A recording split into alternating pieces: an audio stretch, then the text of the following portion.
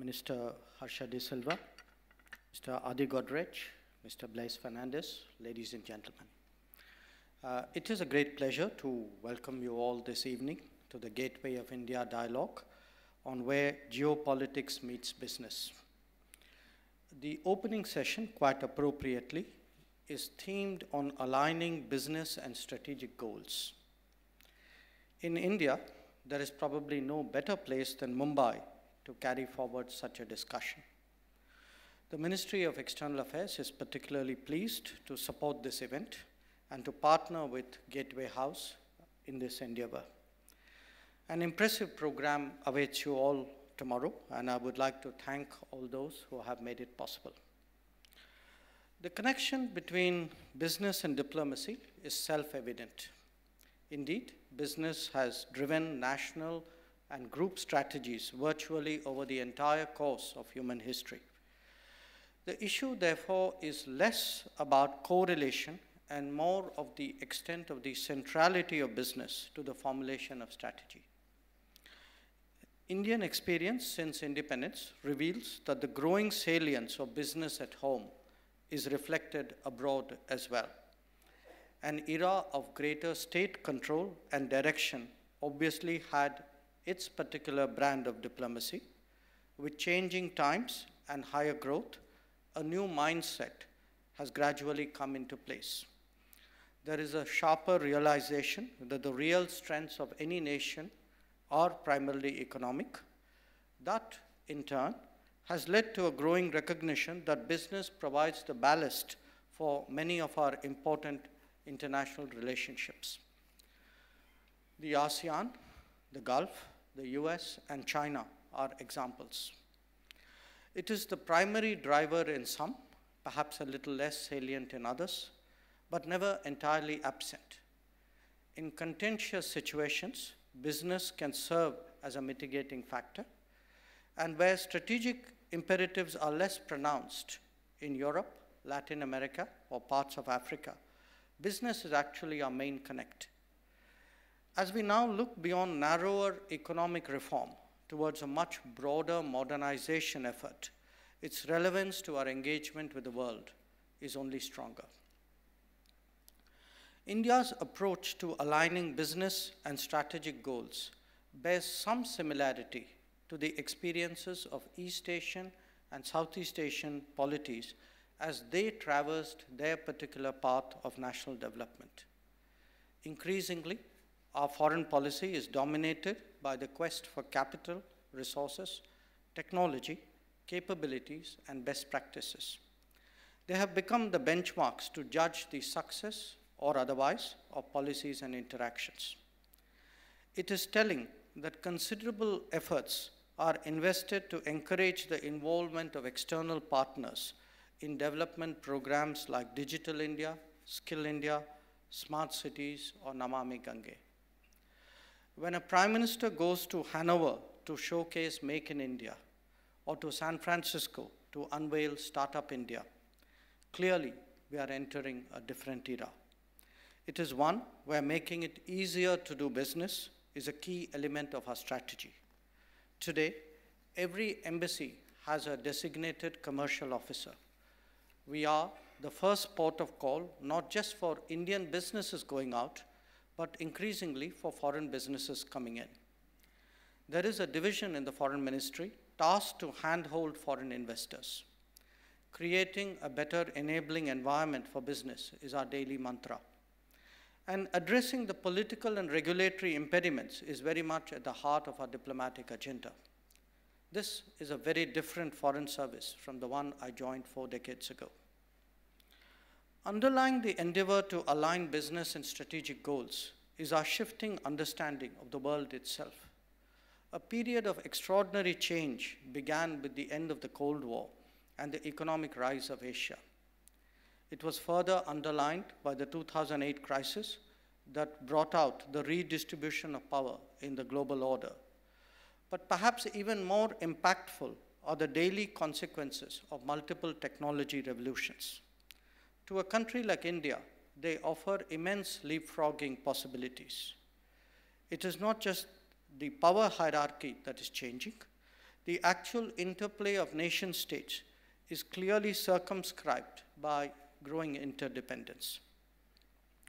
The global strategic landscape, in fact, looks increasingly like a business environment. Its key concepts are risk assessments, convergence, margins, competition, leveraging, and hedging.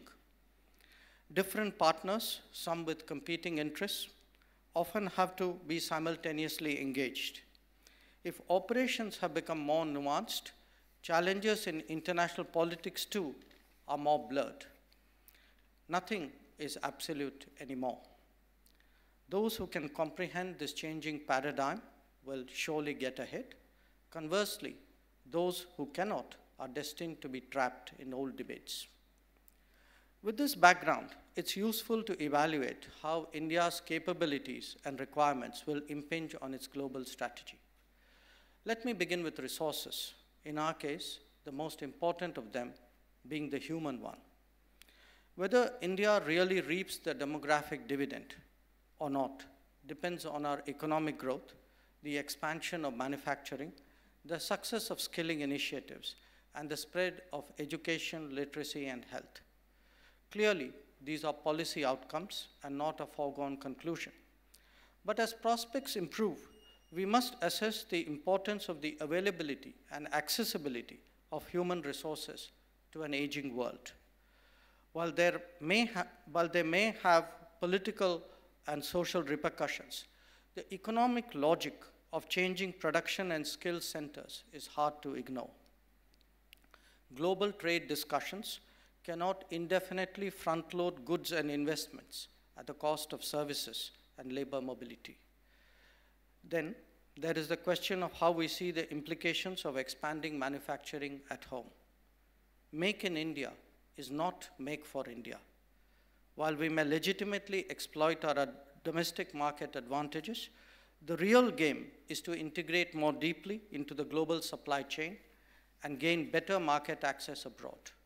Indeed, striking an optimal balance between these competing factors is at the heart of our trade strategy.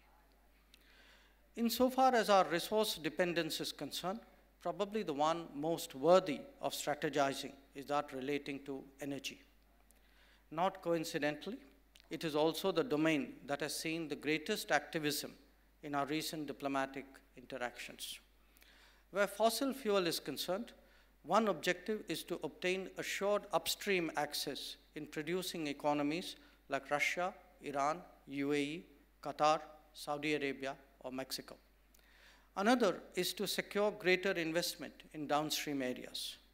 But with the world moving towards greener and cleaner energy, and given our own commitment to shift to 40% non-fossil power generation capacity by 2030, attention is increasingly shifting to renewables.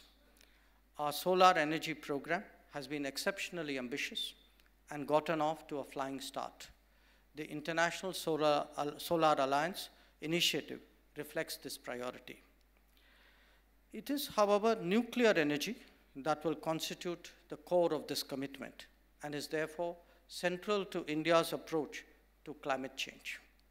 In that regard, we are in a position now to build on the international cooperation openings that have been negotiated in the last decade and confirmed by the settlement of the liability issue.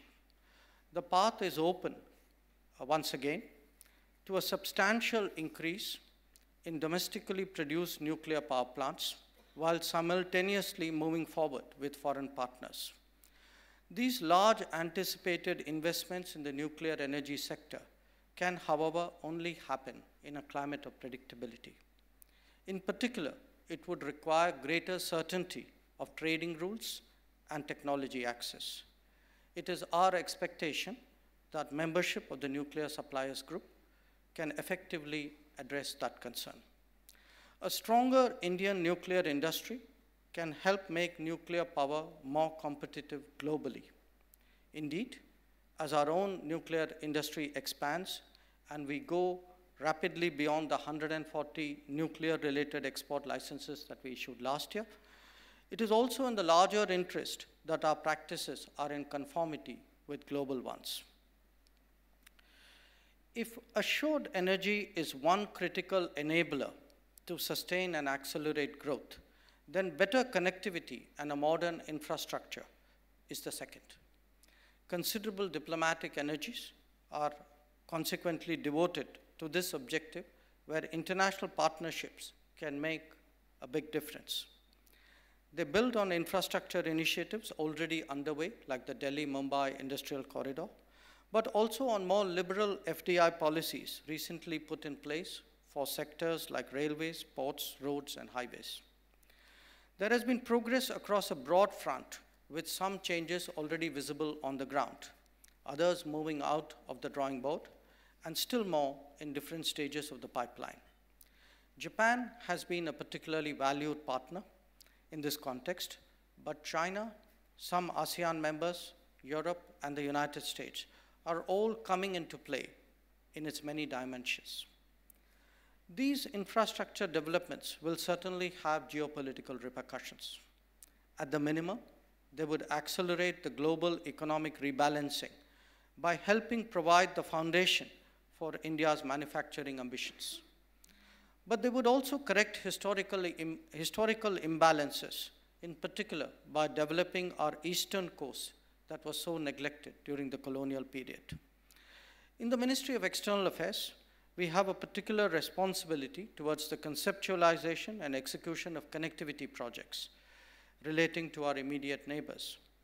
Assessing the progress that we are making, I can predict with some confidence that regional connectivity will advance substantially in the next few years. So too will our access to the extended neighborhood. Projects underway in Bangladesh and Myanmar will certainly strengthen our Act East capabilities. On the west, the Chabahar port and other Iran-centered international transit initiatives will give us better access not just to Afghanistan, but to Central Asia, Russia, and even to Europe. Our encouragement to business stepping forward is obviously not oblivious to a strategic logic. A related issue is strengthening the ability of Indian businesses to effectively compete abroad. We cannot be impervious to the global trend of batting for your business, whether it is facilitating credit or access, undertaking networking or advocacy. This is increasingly a legitimate expectation that business has of the government.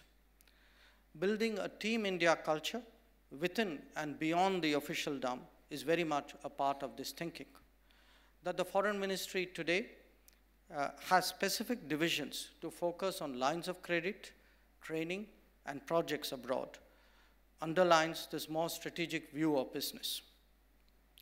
But let me also state quite frankly that business too has to do its part if this is to be an effective partnership. That has not always been the case. While the reordering of the global system reflects opportunities that have been seized, they also come with their own burdens and responsibilities. It is evident that ensuring the security of the global commons and responding to its many challenges will increasingly have to be a shared endeavor. By virtue of its location, reflecting its ties of kinship and culture, and taking into account its growing commerce, India has a particular obligation in respect to the oceans in the south. We are responding vigorously and effectively through a more integrated strategy. Examples include white shipping agreements, coastal surveillance arrangements, hydrographic surveys, HADR, humanitarian assistance and disaster relief operations, and naval exercises.